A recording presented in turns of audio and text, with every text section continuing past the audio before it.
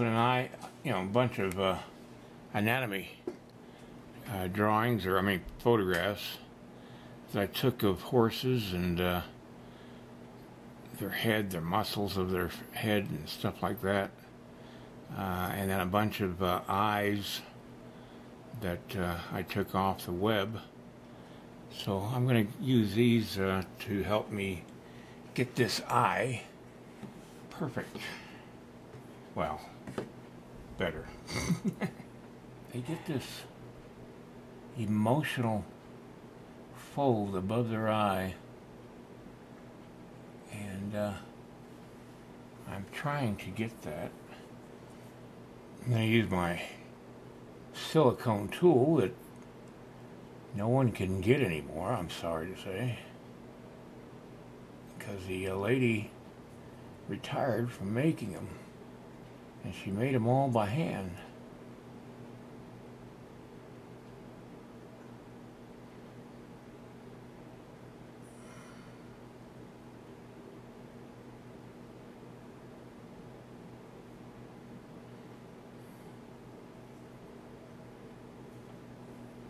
I guess the key is just not to over-exaggerate. Just be very subtle in my approach to the eye.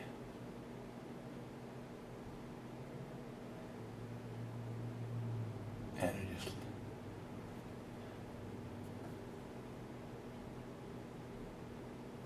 this is the lighter fluid I'm using here.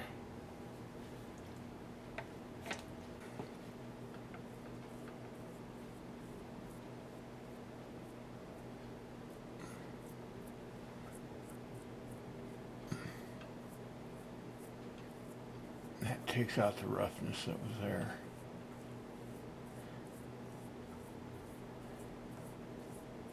Now I got a sponge that you can buy for cleaning your dishes, and what I'm going to use is this part of it.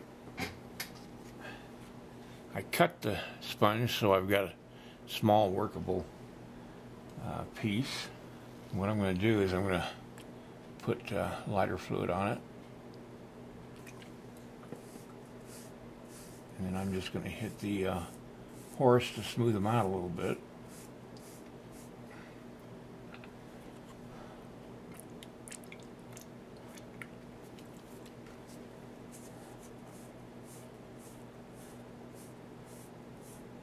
It's kind of like the final thing I do. I don't want to make it completely smooth. I still want it to look sculptural, but I want to get it smoother than what it is right now. The smoother it is, the better the texture, or the better the patina will look when it's colored. I thought about selling the horse itself by itself, because it's good enough that it would look, really good. But I sort of decided against it.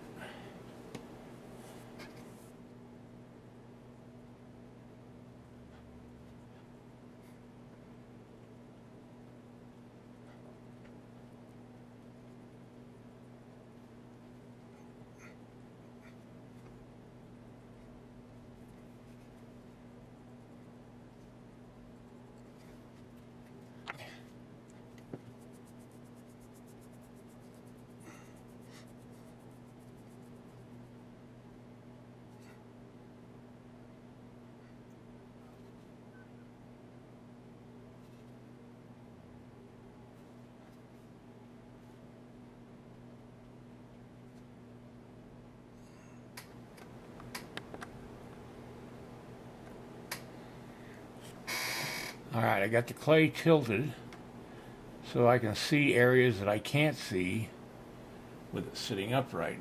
And a lot of times there'll be big gaps in the clay, things that aren't right. And I gotta fix them when I get at a different angle and I can see things I can't see normally. Now, whether it's actually seen in the casting makes no difference to me. I want it to be right all over the place, not just in with one view.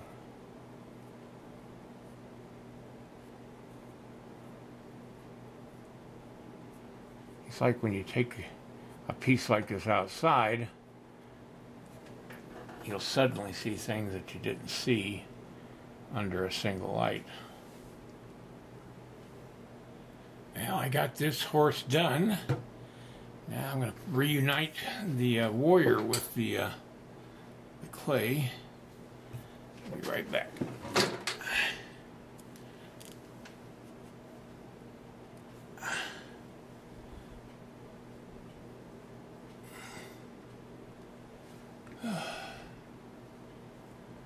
There we go.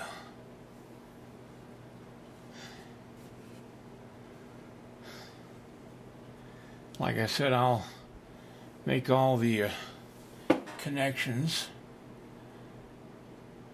and it's going to look just fine. Alright, I'm going to move this out of the way and bring in the other horse and rider and work on that for a while.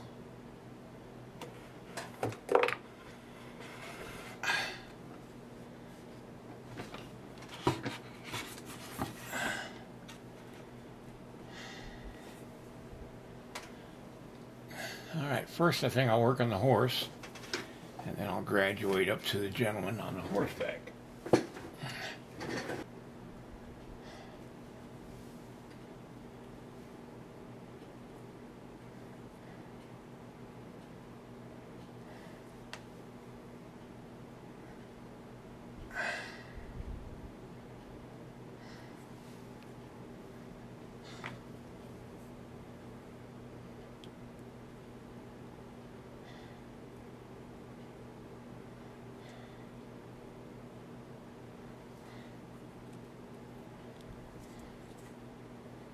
Alright, I gotta go to work on my DVD. Since this isn't going to the foundry until next week, I've got a couple of days to work on this yet, and it won't take long to get her done. But I've got to get that instructional DVD done, and so I'm going to go work on that for a couple hours before I fix dinner. That's the clay. It's the NSP. Let me show you the clay label. NSP soft. And now I put it underneath my 100-watt bulb in my little bucket for doing clay, for keeping it soft. And I'll have it all ready for tomorrow. Yeah, we'll do this one tomorrow, and once that clay's soft and I've got a little more clay to work with. Alright, good night everybody. Give me a thumbs up and share my video. And then check out my instructional DVDs, the link down below this video. Alright, see you next time.